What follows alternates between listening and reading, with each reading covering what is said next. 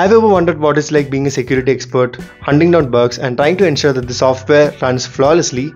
Then this video is for you.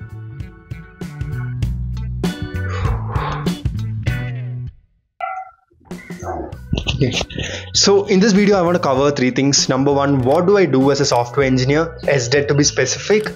Number two, how does a tech company work and what are the other tech roles and responsibilities. So 2 years back I also was in the rat race of trying to get a good offer from a good company, and I also did stuff like data structures and algorithms, a good projects, wasted a lot of time on web development and other stuff, and I really did not care or focus on this path, like how do a tech company work and what are the other roles and responsibility that complete the cycle of how products are delivered. And that's why I'm making this video, because nowadays a lot of YouTubers are there out there showing day in a life of software engineers. Those type of videos does not really need planning or anything. We can just take camera, shoot a day in a life video, and it will sometime go viral.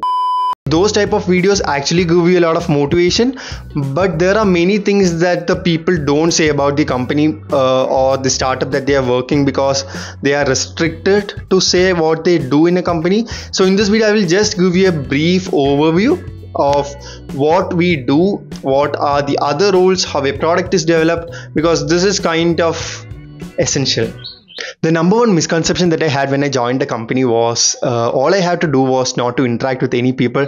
I could just sit in a corner, open up my laptop, put a hoodie and then code, and I'll be doing that for the rest of my time. I'll be able to get a good pay, not socially interact with others. So it was kind of a good job for me, but that is completely not true. So majority of the time, I would say around 60% of the time goes into meetings. Trust me, there is lot of meetings in a tech company, like internal sync up, daily scrum, query session, grooming, sprint retro, lunch and learn, one-on-one and many more.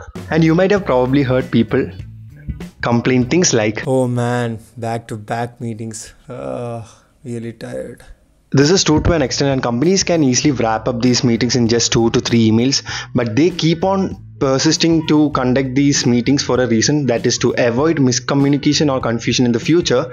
But once the things start to progress and the developers start their implementation and the QA starts their testing phase, everything falls apart, and then there is still confusions, which is where company is struggling to avoid this, and so that the process becomes much faster.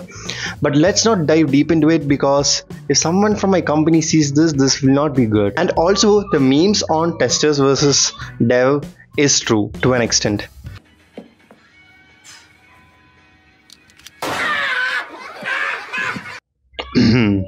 Now let's get back to the main point.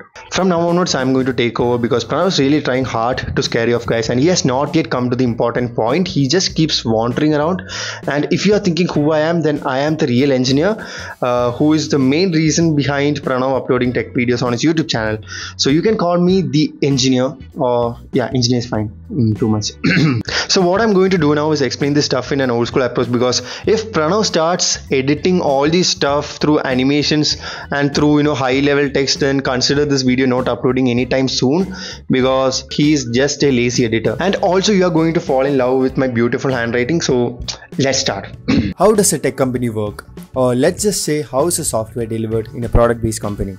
Disclaimer. This is just a very simple or high level knowledge that I am trying to share. None of the none of the information will be 100% correct, as it depends and changes from company to company. This is just me trying to share some knowledge that I have, and if I am wrong, then please do correct me. This circle represents those IT professionals who basically spend most of the time in front of computers with little to no human interactions, known as SDEs, aka the developers. And there are so many developers in an organization. This small circle represents quality assurance or analyst team, also known as the testers, which will be a smaller team, and they don't usually go well with each other. One finds fix for a solution and pass it to testers, and the other finds bugs and throws it back to the developers. So nothing much to say. There is also a third category in some organization known as the SDEs with a T, that is software development engineer in test, who basically work for the QA team but have code access. They have good programming knowledge, but not to develop something, but to write code which makes lives of a testers way easier through what is called the automation. In simple terms, make use of company resources like laptops and softwares, which saves time or energy to find bugs or edge cases way faster than a functional tester. And there are so many type of automation like UI automation, API, mobile, blah blah blah. And the tools that we use for this purpose are Selenium, APM, Playwright, SpecFlow, and a lot more depending on what company uses. We already know that developers communicate with each other using languages like HTML, CSS, JavaScript, Python, C, Java, Python, C#, etc. Similarly, to use these frameworks, SDETs or automation engineer uses languages like Java, JavaScript, C#, etc. That too depending on what company uses. And dev writes something called as TDD, that is test driven development, to test code, whereas SDETs usually write BDDs, which is behavioral driven development, to understand whether the behavior of a software is intact and no other code changes has affected the parts of the product.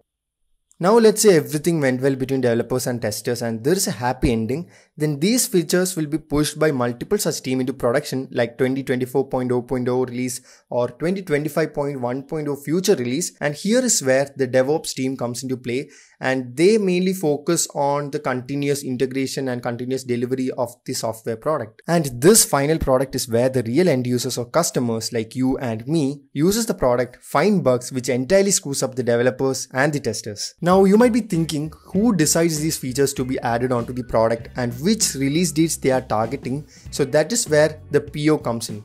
Not pissed off people, but the product owners. They take complete responsibility and work closely with multiple teams like design team, sales and marketing team, research team and end users, and they possess a calendar filled with a lot of meetings, which is way more than us. And these are people with a lot of immense knowledge about the product domain and the opponent's product and what is happening around the overall market, and they assign the features to the respective developer team after all the analysis and research done. Now I have talked a lot about the people who are associated with delivering products and who mainly work on the technical side, but there are some more people to manage all these peoples, and they are called the managers, and of course the team lead. So team lead basically has a smaller team, but they also technically work like a team manager. Any issues faced by the developer or QA people will be solved by these people. As you know, with great power comes great responsibility.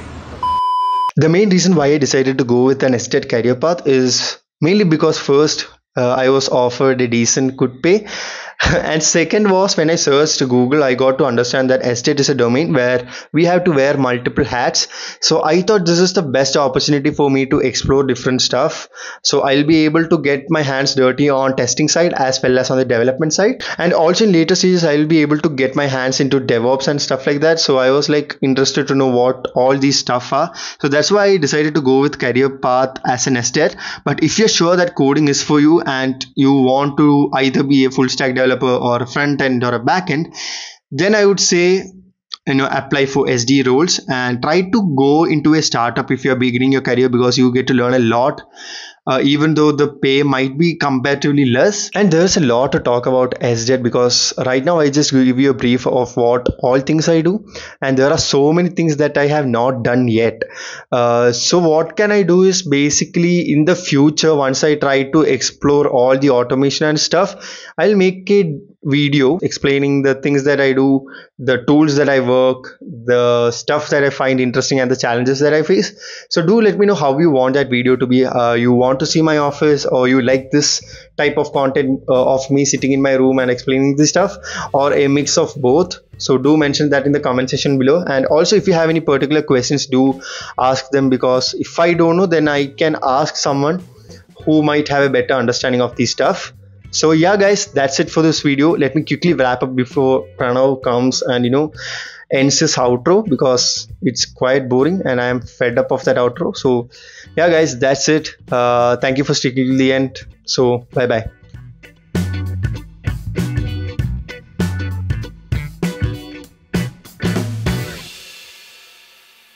Hey man, you forgot about the subscribe part.